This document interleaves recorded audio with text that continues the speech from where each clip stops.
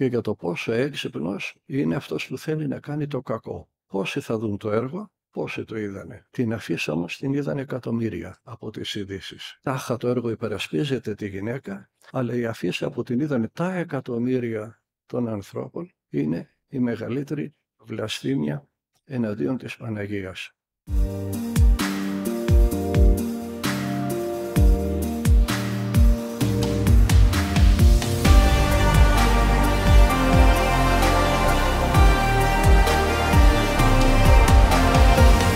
Γίνονται τόσα πράγματα παράλογα που είναι σαν να τρελάθηκε ο κόσμος εντελώς. Πάντα ο διάβολος σπέρνει τη σύγχυση. Το Άγιο Πνεύμα εις ενότητα πάντα σε κάλεσε. Ο διάβολος κοιτάζει να χωρίζει τους ανθρώπους μεταξύ τους, να αποχωρίζει τους ανθρώπους από το Θεό και ευτυχώς που υπάρχει και εκείνος και τα ρίχνουμε όλα στο διάβολο. Γιατί κακά τα ψέματα δεν φταίει πάντα εκείνος. Αν εμείς δεν θέλαμε, δεν θα μπορούσε να κάνει τίποτα ο διάβολος. Το πρόβλημά μας είναι ότι θέλουμε, συμφωνούμε με το διάβολο και γίνεται το έργο του διαβόλου. Πριν 2-3 μέρες είδα ένα έργο σοκαριστικό. Να το δείτε. Νεφάριους. Ασυνήθιστη λέξη. Ένας δαιμονισμένος, καταδικασμένος σε θάνατο, πηγαίνει ένας ψυχίατρος, άθεος, να υπογράψει αν ο μελοθάνατος είναι τρελός ή είναι στα καλά του. Αν είναι τρελός δεν θα τον εκτελέσουν. Αν είναι στα καλά του θα υπογράψει ο ψυχίατρος, θα τον εκτελέσουν.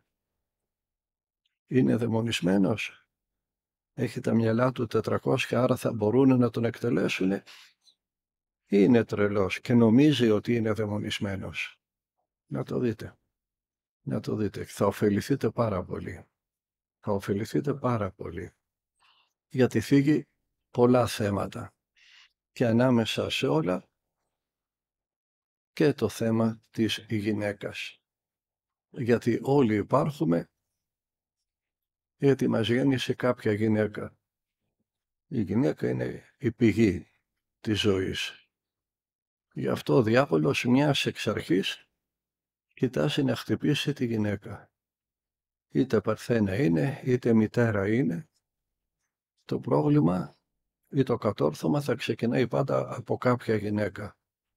Από την Εύα μέχρι όλες τις επόμενες γυναίκες.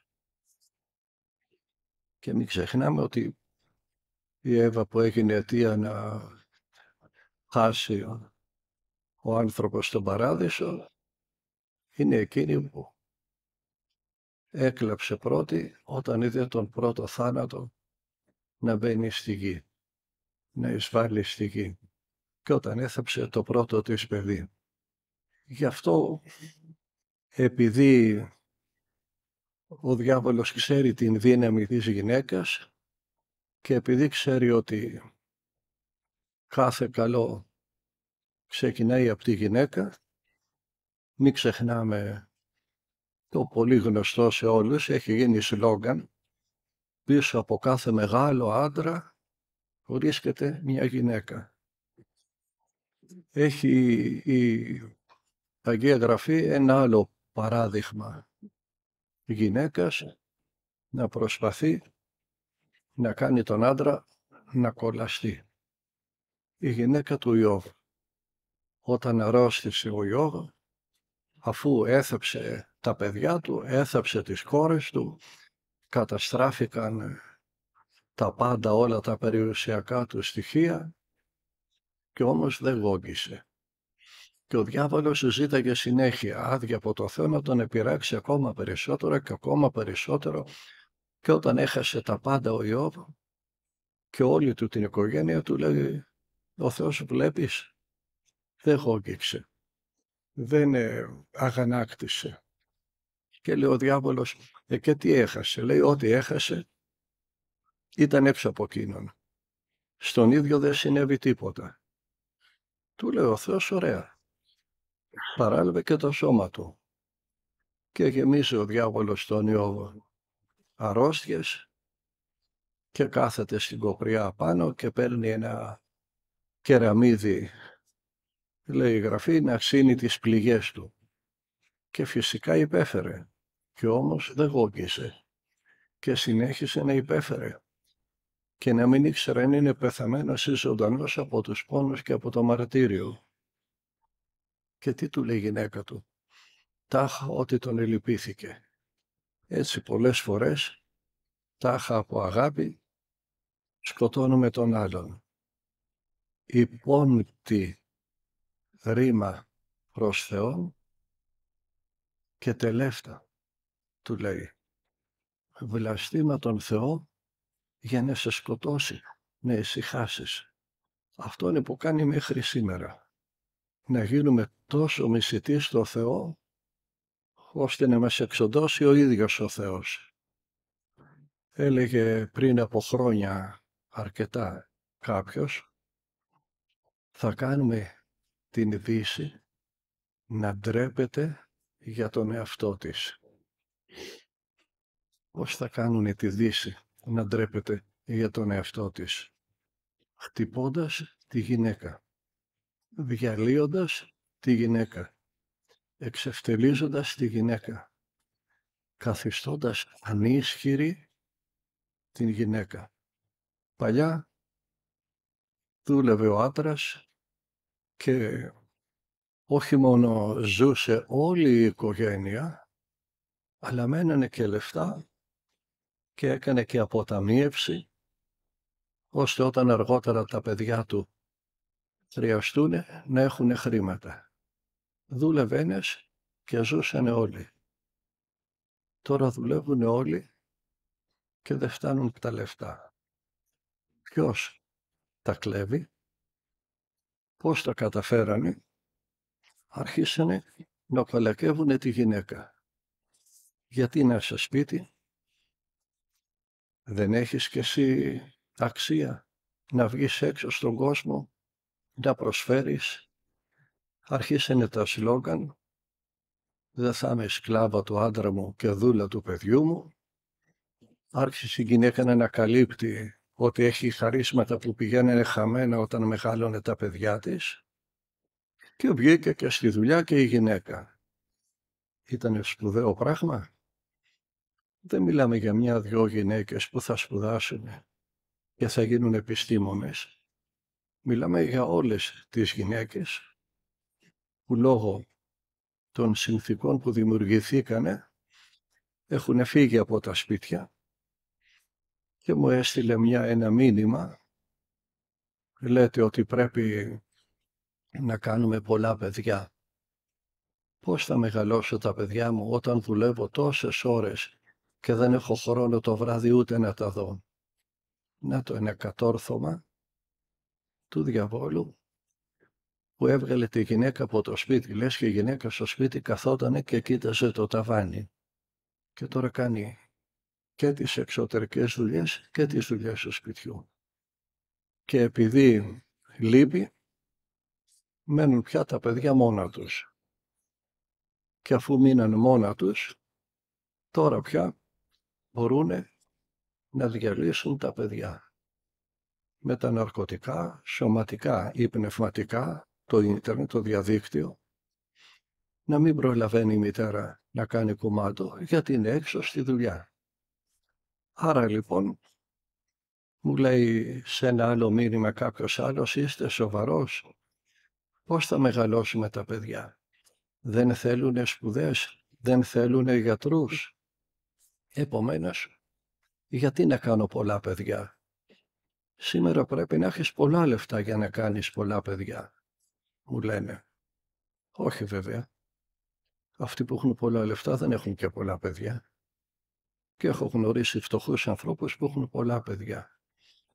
Αλλά όταν πια η γυναίκα έχει μπει στην ίδια παγίδα με τον άντρα, δεν μπορεί πια να σκεφτεί. Και αρχίζει δικαιολογίες. Δεν θα κάνω πολλά παιδιά γιατί δεν μπορώ να τα μεγαλώσω. Δεν υπάρχουν χρήματα να τα μεγαλώσω. Δεν αναρωτιέται ποιος τους κλέβει τα χρήματα. ενώ πρώτα με τη δουλειά του ενός περισσεύανε και όλα στα χρήματα.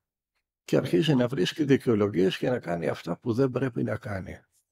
Και ακούς τώρα κάτι σλόγγαν, θα κάνω έκτρωση. Γιατί όχι? Δεν είναι δικό μου το σώμα μου. Θα μου πεις εσύ τι θα κάνω στο δικό μου σώμα? Εξουσιάζεις δηλαδή εσύ το δικό μου σώμα? Δικό μου είναι το σώμα, θα κάνω ό,τι θέλω. Και κάνει έκτρωση. Φυσικά ξέρει πολύ καλά ότι το έμβριο, η ζωή που ξεκινάει, είναι άλλος άνθρωπος, δεν είναι το δικό της σώμα. Άλλη ομάδα αίματος έχει η μητέρα, άλλη ομάδα αίματος έχει το έμβριο. Δεν είναι το ίδιο σώμα. Μία μητέρα που έχει μια σωματική αρρώστια, AIDS, το έμβριο, το παιδί δεν έχει AIDS, είναι άλλο σώμα. Αλλά προτιμάει να κοροϊδεύει τον εαυτό της για να σηκώσει λιγότερο βάρος. Και δεν αναρωτιέται ποιοι είναι αυτοί που της φόρτωσαν αυτό το βάρος, ώστε να της φαίνεται βάρος το παιδί της. Δεν αναρωτιέται πώς δέχτηκε η ίδια τόσα βάρη που να μην μπορεί να σηκώσει το βάρος του παιδιού και βρίσκει δικαιολογίες. Είναι δικό μου σώμα και το κάνω ό,τι θέλω. Όχι, δεν είναι δικό της σώμα το παιδί. Το παιδί που θα γεννηθεί από γυναίκα με AIDS δεν έχει AIDS, άρα δεν είναι δικό της σώμα. Το σώμα της έχει AIDS. Εκτός κι αν στη γέννα πει από η αρρώστια, από τα μάτια, από κάποια πληγή, από οπουδήποτε αλλού, όπως θα μπορούσε να κολλήσει ο καθένας. Ξέρει λοιπόν ότι δεν έχει εξουσία στο σώμα του παιδιού της, αλλά υποκρίνεται ότι δεν τα ξέρει και το σκοτώνει. Και τα λίγα λοιπόν παιδιά που γεννιόνται μένουν στο έλεος εκείνων που θα τα απομακρύνουν και από τη μητέρα και από τον πατέρα και θα τα καθοδηγήσουν εκεί που θέλουν.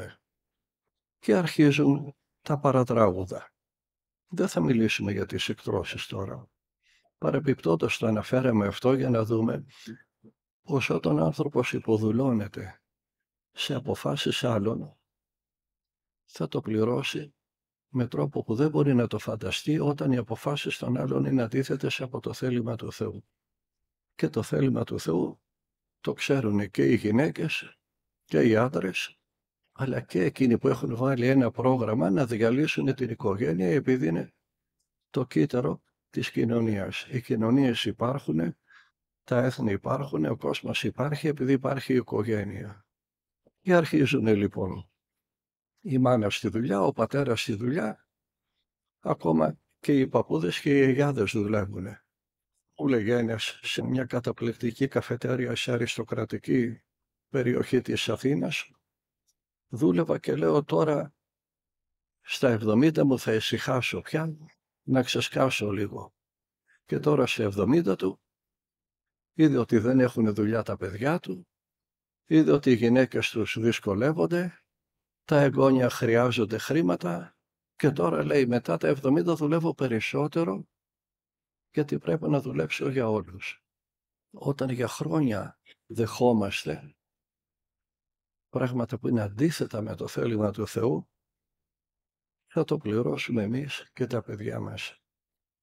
Και σε κάποιο νηπιαγωγείο μιας πολύ μεγάλης πόλης της Βορείου Ελλάδος, μα πάρα πολύ μεγάλης πόλης, λέει η νηπιαγωγός, τώρα τα παιδάκια θα κάτσουν σε 2 γραμμές. Στη μια γραμμή τα αγοράκια, στην άλλη τα κοριτσάκια.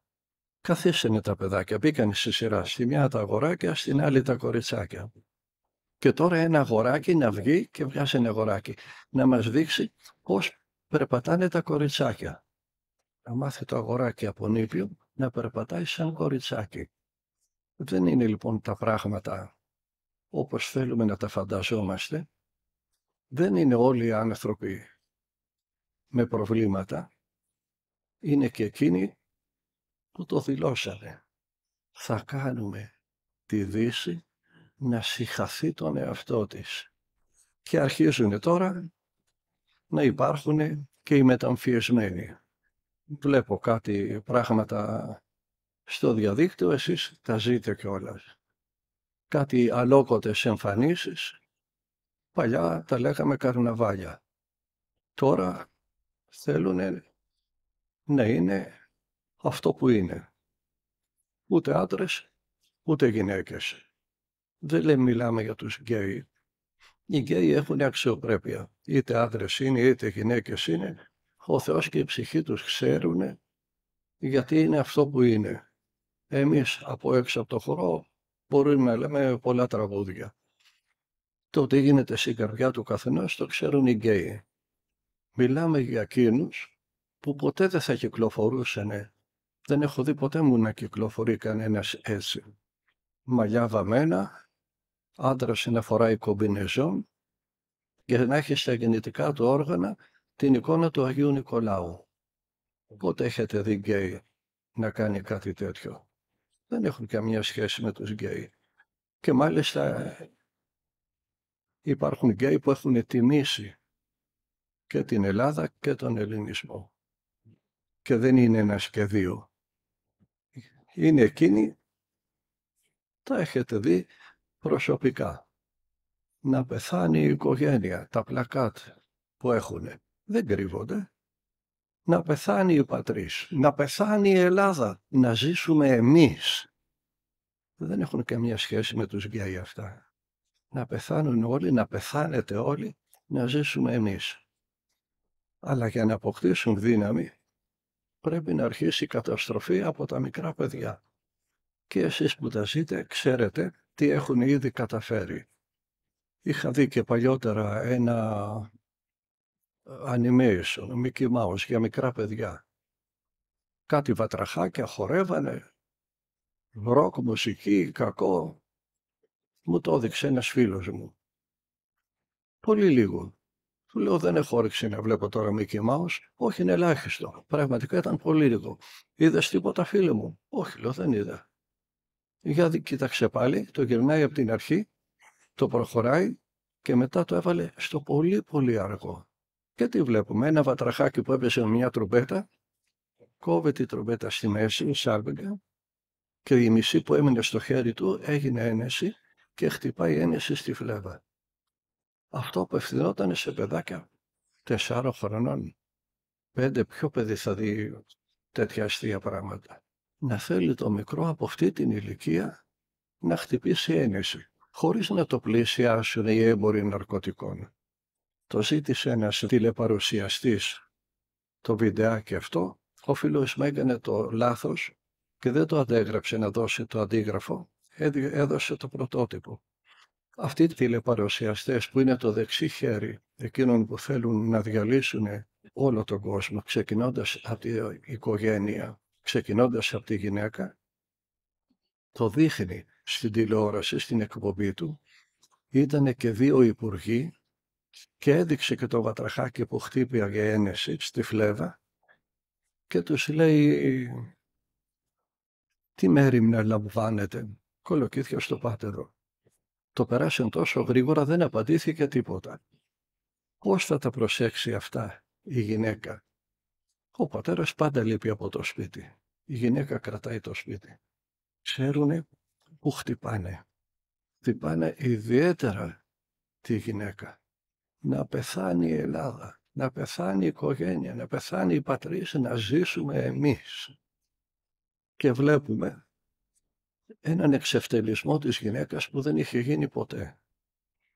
Να μεγαλώνουν τα παιδιά μόνα τους, με εικόνες και προσελαμβάνωσες παραστάσεις από το διαδίκτυο.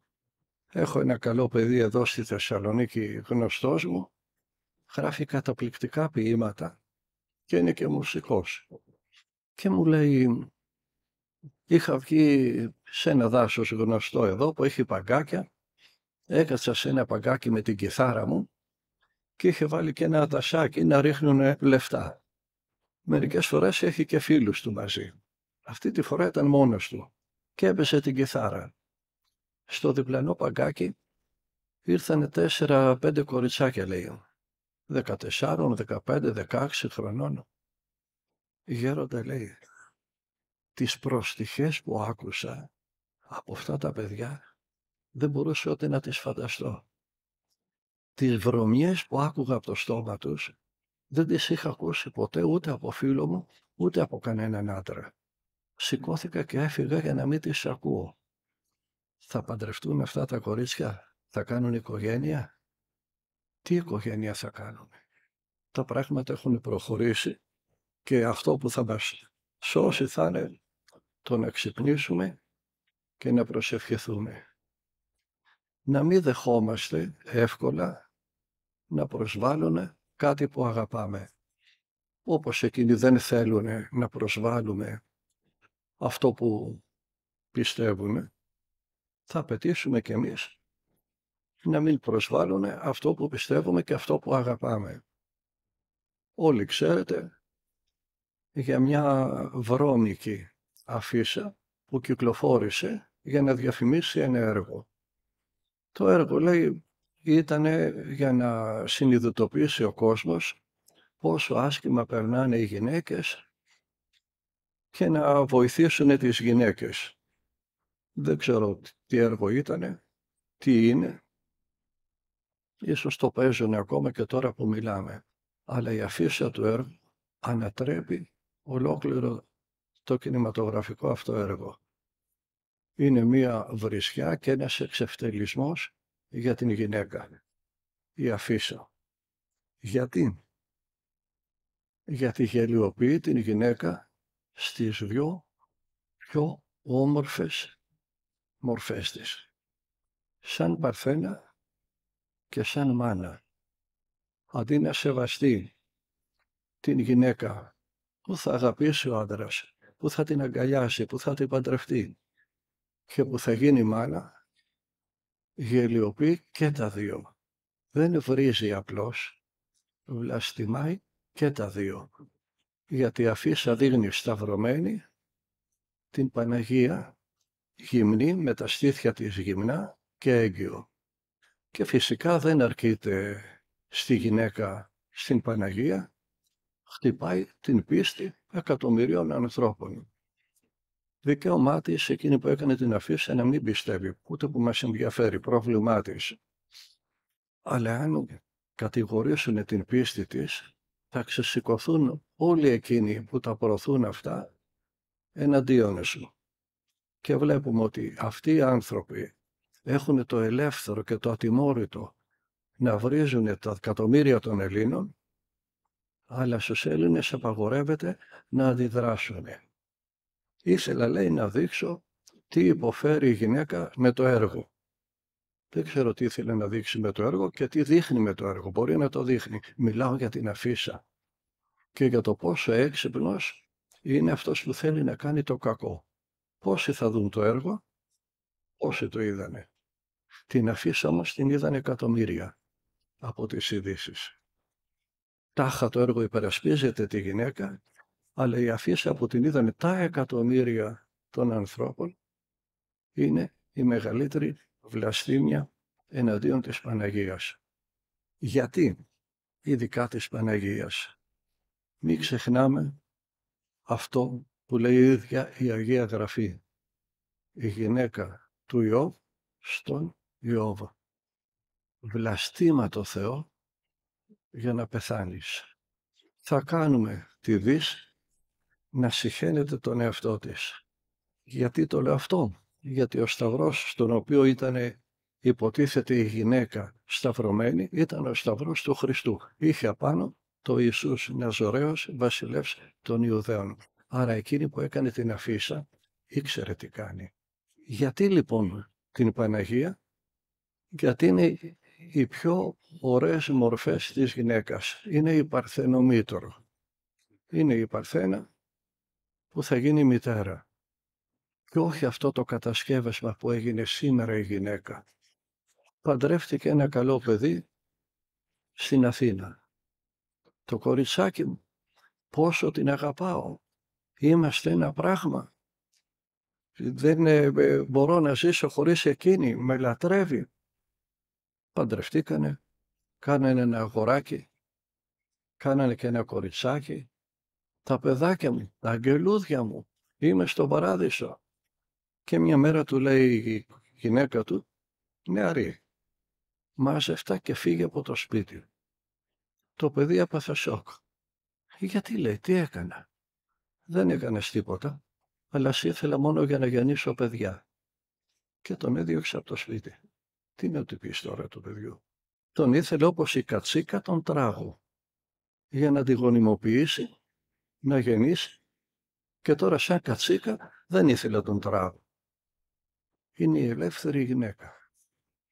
Γι' αυτό ακριβώς αυτοί που θέλουν να διαλύσουν τον κόσμο θα χτυπήσουν την γυναίκα, ιδιαίτερα στο πρόσωπο της Παναγίας.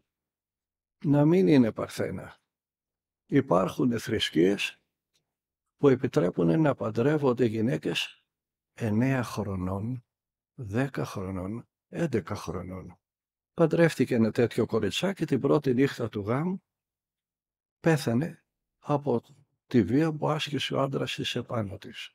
Γυρίστηκε ένα έργο, τάχα δείχνει το δράμα των προσφύγων, ένα μικρό παιδάκι πως πρέπει να γίνει πρόσφυγας, να φύγει από την πατρίδα του, να πάει στην Νορβηγία, και σε όλο το έργο έβριζε αυτόν που παντρεύτηκε την αδερφούλα του. Γιατί τον έβριζε?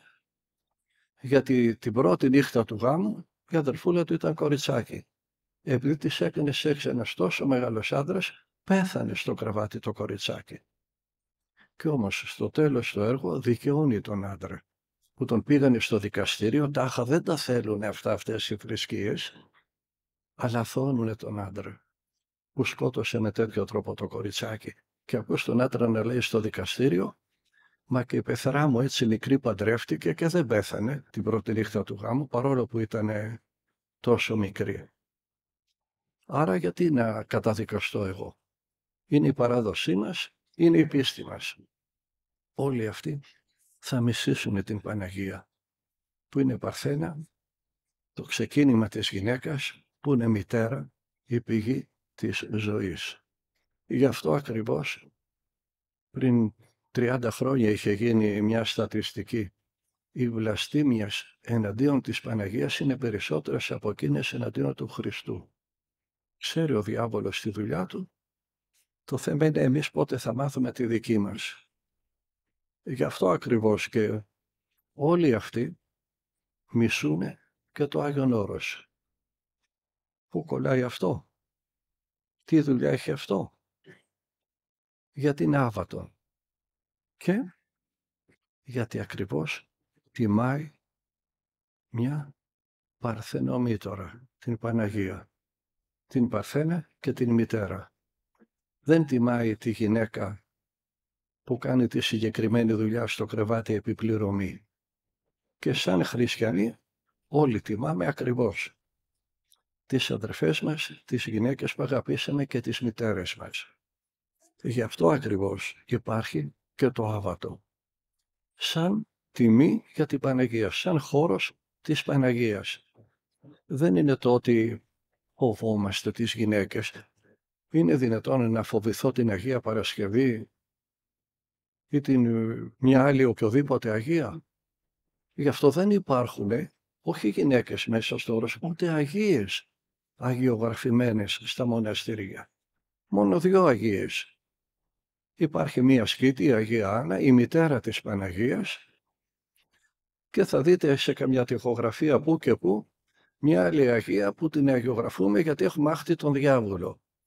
Την Αγία Μαρίνα να κρατάει από τα κέρατα το διάβολο και να τον εκοπανάει με ένα σφυρί. Δεν υπάρχουν ούτε να είσαι Αγίες. Δεν θα κινδυνεύαμε από κάποια Αγία, αλλά επειδή είναι αφιερωμένο στην Παναγία. Μόνο γι' αυτό.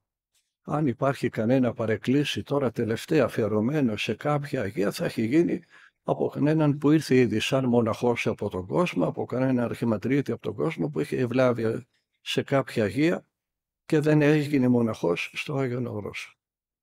Γι' αυτό ακριβώς υπάρχει αυτή η μεγάλη τιμή από το Άγιον Όρος στην Παναγία. Γι' αυτό ακριβώς υπάρχει και το Άββατο. Γι' αυτό ακριβώς και όταν ακούτε για κατάργηση του Αββάτου, θα ξέρετε ότι εκείνη που το λέει πιθανόν να μην είναι ούτε παρθένα ούτε μητέρα. Εκτός και αν κατά λάθος έγινε μητέρα. Αν το έλεγαν ευσεβείς γυναίκες, θα το συζητούσαμε. Αλλά αυτές που το λένε δεν πάνε ούτε στην εκκλησία της ενορίας τους. Δεν τους μάρανε το Άγιον Όρος. Φυσικά η παράδοση και ο νόμος, το ότι είναι άβατο, έχει μια λογική. Υπήρξαν περιπτώσεις που καταργήθηκε το άβατο. Όταν επί τουρκοκρατίας είχαν αρχίσει και σφάζανε οι Τούρκοι στα χωριά της Χαλκιδικής, το Άγιον Όρος άνοιξε τα σύνορα και μπήκανε μέσα γυναικόπαιδα και σωθήκανε από τη σφαγή. Και μάλιστα μία από τις γυναίκες που είχαν μπει στο Όρος ήταν έγκυος και γέννησε μέσα στο Άγιον Όρος. Όταν ξαναγυρίσανε σπίτια τους, αυτό το παιδάκι πρέπει να ήταν ευλαβής η οικογένεια, μεγάλωσε, σπούδασε, μορφώθηκε πολύ, πήγε στη Κωνσταντινούπολη, χειροτονήθηκε ιερέας, έγινε μοναχός σε μοναστήρι του Αγίου Όρους και έχω τη φωτογραφία του, αρχιμαντρίτης στο Άγιον Όρος, που γεννήθηκε μέσα στο Άγιον Όρος. Και μετά στον εμφύλιο, όταν κάποιοι αρχίσανε να σφάζουν, πάλι άνοιξε το Άγιον Όρος τα σύνορα και μπήκαν μέσα γυναικόπαιδα και σωθήκανε. Το δυστύχημα είναι ότι υπάρχουν κάποιες τραγικές γυναίκες που δεν καταλαβαίνουν πόσο τις τιμάει το Άγιον Όρος σαν γυναίκες, που μια δεν ασχολούμαι με την πολιτική και δεν ξέρω τι ακριβώς ήταν, αν ήταν υπουργός ή αν ήταν κάποια βουλευτήνα. Είχε μια εκπομπή τηλεόραση και είχε καλέσει μία από εκείνες που μπήκανε δια της βίας στο Άγιον Όρος, γιατί ήταν άθεες. Και της έλεγε τώρα η βουλευτήνα, η οποία προσπαθούσε να καταργήσει το άβατο του Αγίου Όρους. Για πέστε μας, κυρία τάδε, δεν μπήκατε κι εσείς στο Άγιον Όρος? Και μάλιστα φτάσετε τόσες καριές, δεν θυμάμαι τι της είπε. Και περίμενε να ακούσει ναι και είπε περήφανη γι' αυτό. Και ακούει τη γυναίκα να λέει ναι και το έχω μετανιώσει και θα το μετανιώνω ώσπου να πεθάνω. Κόπηκε απότομα η εκπομπή, διαφημίσεις, έλειπε χρόνος, πρέπει να δείτε τις διαφημίσεις και δεν συνεχίστηκε. Υπάρχει λογική στο άβατο. Όταν ο νόμος έρθει σε σύγκρουση με τον άνθρωπο, δεν θα καταργήσουμε τον άνθρωπο, θα καταργήσουμε τον νόμο. Σφάζανε οι Τούρκοι τον κόσμο και εμείς θα τηρούσαμε το άβατο. Ανοίξαμε τα σύνορα και μπήκαν οι γυναίκες μέσα. Όταν ο νόμος έρχεται σε αντίθεση με τον άνθρωπο, τον νόμο θα καταργήσουμε, όχι τον άνθρωπο. Να, γιατί το άβατο είναι κάτι τόσο σοφό και κάτι τόσο ωραίο. Είμαστε η μόνη θρησκεία που πάνω από κάθε Άγιο έχει μια γυναίκα. Μετά το Χριστό δεν είναι ούτε ο Απόστολος Παύλος, δεν είναι κανένας από τους Αποστόλους. Ο χάρης σε αυτούς είμαστε σήμερα χριστιανοί. Δεν έχουμε κανέναν Πανάγιο ή Υπεράγιο. Έχουμε μια Παναγία. Έχουμε την Υπεραγία. Μια γυναίκα. Για πέστε μου μια δεύτερη θρησκεία. Μια δεύτερη θρησκεία που να τιμά έτσι τη γυναίκα. Εγώ σας λέω ότι μέχρι σήμερα υπάρχουν θρησκείες που αν πορνέψει μια γυναίκα με έναν άντρα, σκοτώνουν τη γυναίκα. Σήμερα, τώρα που μιλάμε, όχι τον άντρα. Ακούσατε καμία από αυτές που μιλάνε για την κατάργηση του Αγίου Όρους να διαμαρτύρονται για αυτές τις θρησκείες? Ξυπνήστε. Παρακοιμηθήκαμε. Γι' αυτό φτάσαμε στο κατάντημα να είμαστε ένα βήμα πριν από εκείνον που λέει θα κάνουμε τη Δύση να συχαίνεται τον εαυτό της. Γιατί φυσικά αυτός δεν ανήκει στη Δύση. Είναι γνωστός. Μπορεί να έχει όνομα δυτικού, μπορεί να φαίνεται λευκός, αλλά συχαίνονται τη λευκή φυλή. Ας αφήσουμε τον διάβολο να κάνει τη δουλειά του. Εμείς, όχι μόνο, ειδικά στο Άγιον Όρος, τιμάμε την Παναγία, την Παρθένα Μητέρα, αλλά θα δείτε στις στιχογραφίες και μια ακόμα γυναίκα που δεν το περιμένει κανένας. Όλοι εμείς οι άντρες στο Άγιον Όρος έχουμε σαν παράδειγμα και προσπαθούμε να μιμηθούμε μια γυναίκα. Εκτός από την Παναγία και την Αγία Άννα, ας βάλουμε και την Αγία Μαρίνα με το σφυρί που κοπανάει το διάβολο, σχεδόν σε όλους τους νάρθηκες των μονών υπάρχει μια τοιχογραφία που δείχνει έναν Άγιο να κοινωνάει μια μισόγυμνη γυναίκα. Και αυτή τη γυναίκα την έχουμε όλοι σαν παράδειγμα. Η Οσία Μαρία η Αιγυπτία. Μπορείτε να φανταστείτε τους άντρες να παίρνουν παράδειγμα από μια γυναίκα. Κι όμως τόσο ψηλά έχει η πίστη μας τη γυναίκα. Γιατί μπορεί να γίνει ό,τι γίνεται, μπορεί να κάνουν ό,τι θέλουν, αλλά η μετάνοια σώζει τον κόσμο. Και αυτή η γυναίκα μπορεί να ήταν αυτό που ήτανε, αλλά μετανοούσε επί 40 χρόνια στην έρημο. Και την έχουμε σήμερα σαν παράδειγμα μετανοίας, την Οσία Μαρία την Αιγυπτία.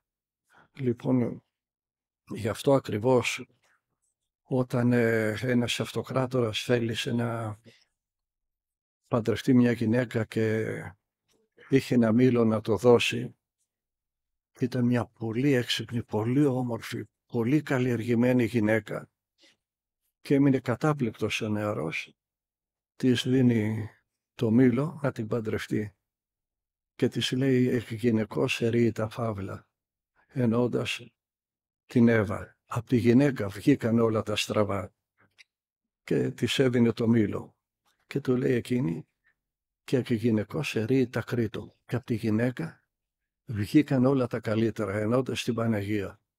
Και από το θυμό του, από τη τσαντίλα του που δεν περίμενε να του κλείσει το στόμα μια γυναίκα, δίνει το μήλο στη Θεοδόρα που ήταν δίπλα και έγινε αυτοκράτηρα του Βυζαντίου. Αυτή η γυναίκα η Κασιανή έχει γράψει ένα από τα ωραιότερα τροπάρια που όλοι το ξέρουμε, αλλά δεν υπάρχει μόνο η Εύα, υπάρχει και η Παναγία.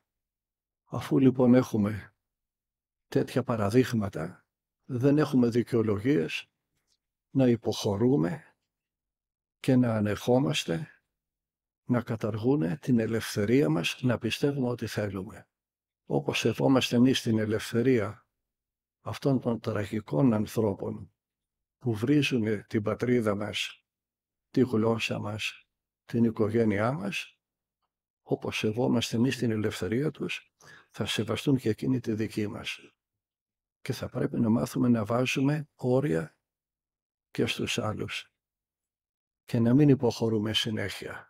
Εύχομαι η Παναγία μας να μας φωτίζει όλους, που να μην την έχουμε μόνο εμείς οι μοναχοί σαν παράδειγμα, τη γυναίκα αυτή να την έχετε και εσείς με τη μετάνοια, να σωθούμε όλοι και να παρακαλάμε την Παναγία σύ των εξού γεννηθέντα, δυσόπισον, Θεοτό και Παρθένε.